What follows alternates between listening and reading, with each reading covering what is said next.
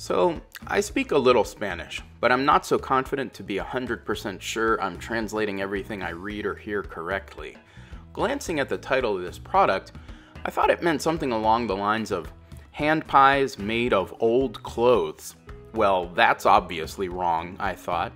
So I asked my wife, fluent in Espanol, where I'd gone wrong. No, that's correct, she explained.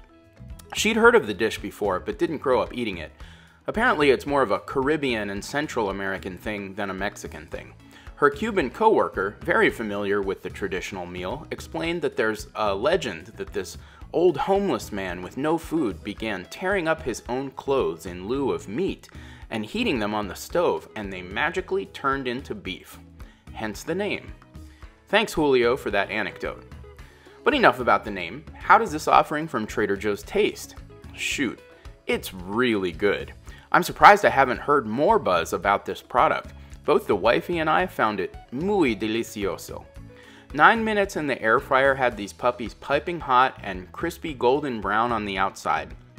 Pretty sure the traditional dish is made with actual bread rather than cassava, a root vegetable, but this product didn't suffer at all for the substitution.